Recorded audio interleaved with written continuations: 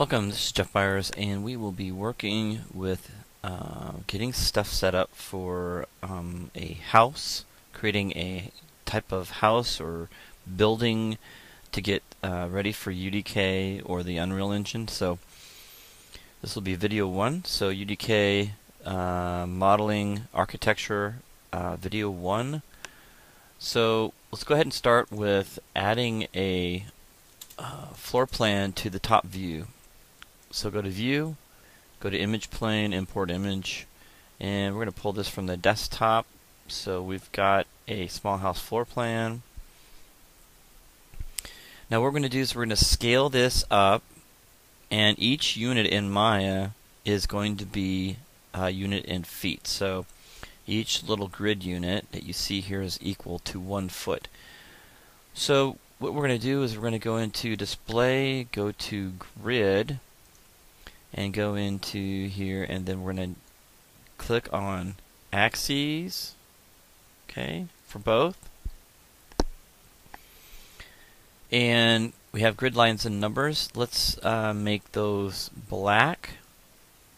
Okay, and let's find the color black.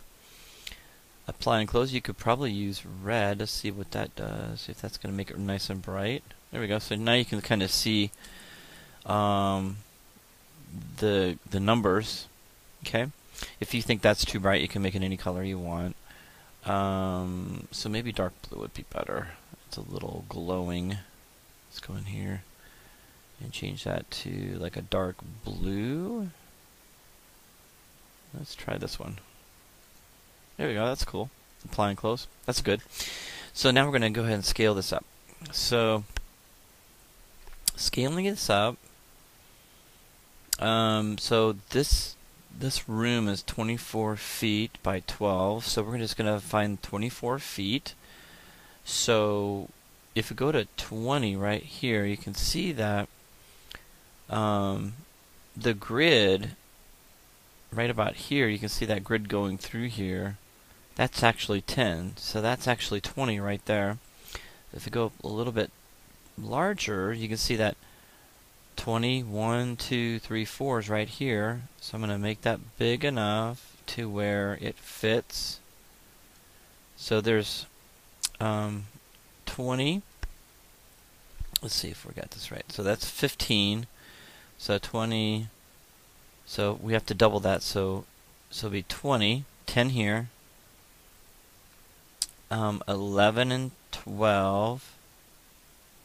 So it'd be 10 and 10. You have to kind of times it because you're going from the center. I know I don't want to be confusing, but if we count 1, 2, 3, 4, 5, 6, 7, 8, 9, 10. So if we count over here, though, we've got basically 1, 2, 3, 4, 5, 6, 7, 8, 9, 10. If you keep going, 11, 12, 13, 14, 15, 16, 17, 18, 19, 20. So you have to take 10 times 2 to get the length you have so far.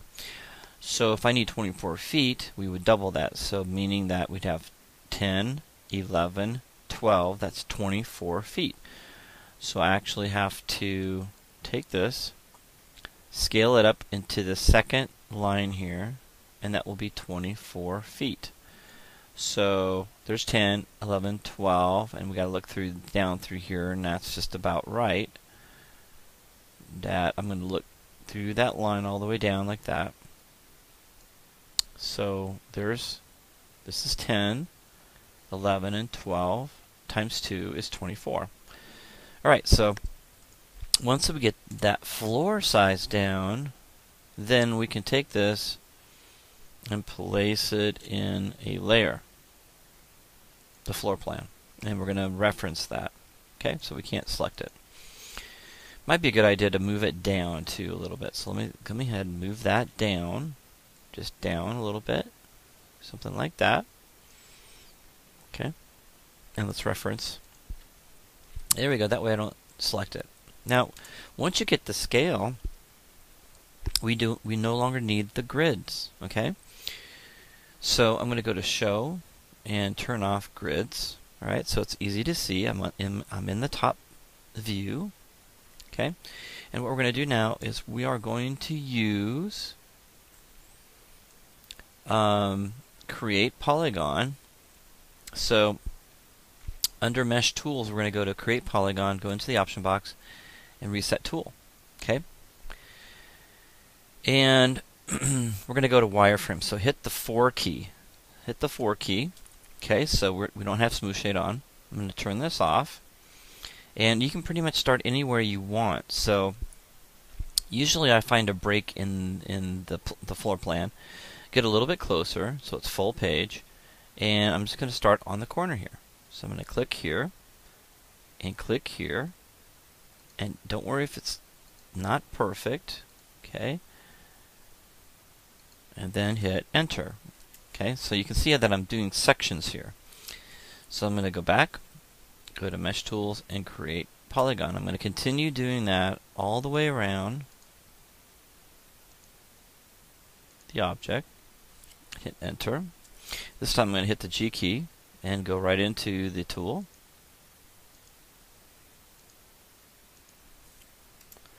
Hit G key again. And you can see that I'm going to continue around here, and you can see this little piece right here. I got to go all the way around. There we go. Now if you see pink here, you can hit the 4 key to put it in wireframe, so that pink area doesn't get in your way. It makes it a little easier. Now I made a mistake there, but you can hit the backspace and try it again. Again, you can zoom in to your heart's content. Again, I don't need to click on here to end it. I'm just going to hit enter. Okay? So G key and go on this one. So you can see that this is pretty painless. Not very hard to do.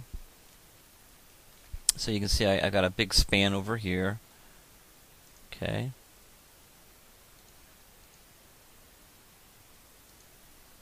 Alright, and we're going to continue around all these areas here and make sure we get all the doors and the windows. Alright, we're just about there.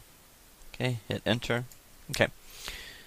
So, this is a very simple floor plan. I mean, I picked it for a reason. And as an example, you may have something a little more, may have a lot of more work to do. But at this point, I would suggest that you clean this up, go to vertex mode, and just make them. And I would just basically turn that layer off and get these square. So, what I would do is just kind of, you can turn the grid back on and move these around, whatever you want to do. Like go to show and go to grid and turn the numbers off now. So display grid, and you can just turn this stuff off. So hide it. Here we go. And turn off. Get this back to gray. There we go. Okay. And what I can do is I can select this, go to move, the move tool, and I can basically go into move snap setting and turn off retain component spacing and click on a grid snap. So when I do that, it'll make it straight as an arrow. And then I'm going to turn that grid off and move it down. Okay. I'm going to do the same thing with this guy right here. So I'm going to turn grid snap on. Okay. And you can see that they form a beautiful straight line. So I'm going to go ahead and turn the grid snap off and put it back where it needs to be. So you can see you can make your walls really flat if you're worried about that. Like this part here isn't looking so good, so I'm just going to turn grid snap on and move them a little bit to get that snap. I'm going to do the same thing with these guys right here. I'm just kind of fixing up the walls so they're at least straight. Okay, so just getting that straight and getting this straight. And I'm not too worried about thickness right now. I'm just worried about getting these walls straight. And then I can move them back where they need to be. So I'm just kind of tweaking this out, trying to get these walls straight.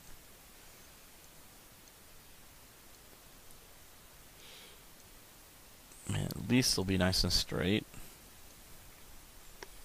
Okay. This one's really wonky. Okay, that looks pretty straight to me.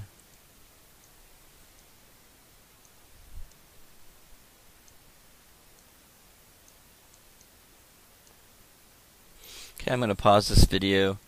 You get the idea. So I'm going to pause it, and then I'll be right back. Okay, we're back. Basically, all I did was cleaned this up so the lines are nice and straight. As you can see, I've got nice straight lines, and that's kind of what you want to do. Of course, I didn't want you to, you didn't need to see me going through moving these vertices around. But again, basically all I did was I turned on the grid snap tool, snapped them nice and straight, and then turned it off, and I had to move the verts back to where they need to be. So that's basically what I did during the time I was gone. So I didn't feel like I didn't need to waste your time on fixing all this stuff, since then I showed you how to do that. So the next thing we're going to do is we're going to select the object. So I'm going to go ahead and turn off, and we're going to keep the grid, but you can see we've got a nice outline of what our floor plan is. So I'm going to go ahead and select all the pieces now, and go ahead and combine. So let's go ahead and combine it. This is the icon for combining up here. You can also hold down the space bar, go to mesh, and combine. And the next thing we want to do is we want to reverse, because it's black. If it's gray for you, then you're good to go. But we just go in here and go to a mesh display and reverse. Okay, pretty simple. The next thing we want to do is we need to make this all quads, because right now this is a n-gon. That means it's got more than 4 edges. And so we need to go through here, and it's very easy to do and break this up. So with that selected, you want to hold down the shift key, right mouse button over this, and go to multi-cut. Okay? So we want to cut the corners first. So we're going to cut the corners. So click on one of the corners and the other corner here and hit enter. What that's going to do is we're going to go all the way around and make sure we have quads for all of these pieces. To do that, we're going to go ahead and click on this and click on that. Hit enter. You can see that's a 4-sided polygon now. Then we're going to click on this and click on over here and hit enter. Click on this. Click on this side over here, hit enter. Don't worry if things are not perfect. Okay, we're going to continue down. Okay, now when we do this type of work, we could go through this whole thing and do it. We're gonna end up taking the bottom and the top off anyway. But I wanted you to know, if you did have to leave the top, that you would have to break this up. Okay, for it to go into the game, for it to properly go into the game. But since we're taking the top and bottom off anyway, we won't need to go through all this trouble. But I'm going to do it anyway really quick, so you can see what I'm talking about. So now I'm going to go in here, and you can see that's a 4-sided polygon. We're going to cut from here to here. Again, it doesn't take too long to do this. Once you get in the motions and go through the you just get faster and faster at this. That one's a 4-sided polygon. We're going to cut. Whoops. He hit the backspace key to go back. Hit enter to apply. And I'm just going to keep. I'm hitting the enter key when I go. And that's those are all 4-sided. Do the same thing here. And at this point, it doesn't matter if it's perfect. Just make sure that you are hitting the edges here. Okay. And we'll do this over here. Okay. And here. And you need to practice anyway. So practice this.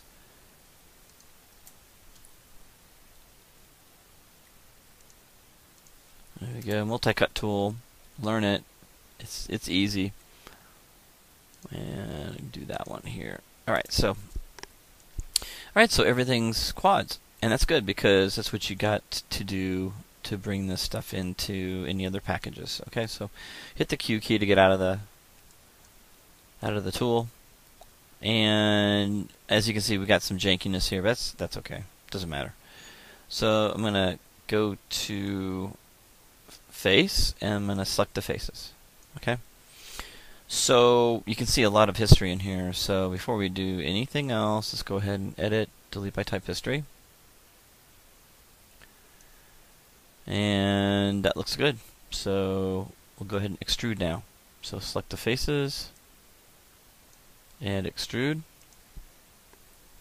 I hit the extrude icon up here, right here. Extrude. And you can also, this is cool, you can do Control E. Okay? So let's go in here, let's move this out of the way, and let's extrude this up. Alright, cool. So that's awesome. So now we got to go in here and make sure the walls are at least 10 feet tall. So I need to get my number system back in here, but anyway, I'll just take 1, 2, 3, 4, 5, 6, 7, 8, 9. So we got to go way up here. So 1, 2, 3, 4, 5, 6, 7, 8, 9, and 10. I believe that's 10 feet. 1, 2, 3, 4. Yep. Okay. So we're good there. All right. Okay. So before we do anything, we have everything. It's all one object, but there's a lot of broken spaces in here. So let's go to the side view, and let's go 8 feet. So 8, 9, 10. So let's go down 2 from here, and we're going to go in here and cut and an edge loop all the way around. So I'm going to click on that guy, click on this guy, whatever I can get my hands on here, and go to the side view and see if we need to cut any more stuff. And I think, let's see if I missed anything. Okay, that looks pretty good. Right. Alright, so I think I got everything. So now that kind of helps us with the windows. Now the windows need to be just about off the ground, at least 2 feet off the ground. Okay, so we're going to go ahead and make a cut through here. Okay. Alright. Alright, I think let's do one more cut right here. We get as close as we can. There we go. Going around. Alright, that looks pretty good. Okay, we got a lot of cleanup to do, but let's go ahead and get to that point. And so we got that far. I'm going to do one of the windows and we'll come back. I'm going to pause and come back and do the rest of them. So we're going to do a doorway. This looks like a doorway. That looks like a window. So let's take a look and let's add this to our layer. And let's open up this and we can take a look at the doors. So what is a door? What's a window? That's a door, window, window. So the only door in here is right to the right hand side. So let's go ahead and turn that off. Turn this back on. There's the door. The rest are windows. Okay, cool. Alright, so we are going to go in here and that is our doorway. So let's go ahead and we're going to go ahead and put the header on. So they call it header right here for the doorway. So select faces and extrude, okay, or Control E. Try that. Control E, it's pretty cool. Go in here, and then when you get real close, hit the delete key. Now I'm going to show you how to target weld this stuff. It's pretty fun. Go to right click and go to vertex, and we're going to go to mesh tools, target weld, and we're going to select one side. I'm going to select this inside side, and just kind of left mouse button, click on the vertex you start with and then have it go to. So we're going to target weld from that to this one, and I'm holding down the left mouse button and let go. So we just target weld. There we go. It's pretty easy, pretty cool. It's a great tool, and it will basically. It looks like we got a discretion there. That's okay, no big deal. Let's go in here and pop this one down and this one down. We can correct this stuff later. And so there's a doorway. That's how you do doorways. And then with the window, I'm just going to do one window. So you'll basically do the top. Okay. And you will do the bottom. There we go. Make sure you don't select anything else. Hit the 4 key. Make sure you don't have anything else selected. I accidentally deselected those, so I'll have to do that again. Yes, I will. Okay. And go in here and do the Control E and move it over. Here we go. 5 key. Hit the delete. So we're going to delete those, and then do your target weld. Okay, so it's just time-consuming work. I'll do these two, and then you guys can do the rest. So once you get those target welded in there, get all that piece done, we'll come and I'll show you how to clean this up. So target weld time. All right, so get to the kind of that corner there. There we go. Again, don't worry if it's kind of messed up, because they won't line up perfectly, but at least you can go in there and get this done and then make adjustments later, okay? So again, don't worry. And the target weld is wonderful little tool if you can get a hold of it. Okay, let's try it again. Sometimes it goes off. Come on. You gonna do it? No? Let's try it one more time. Face. There we go. Alright.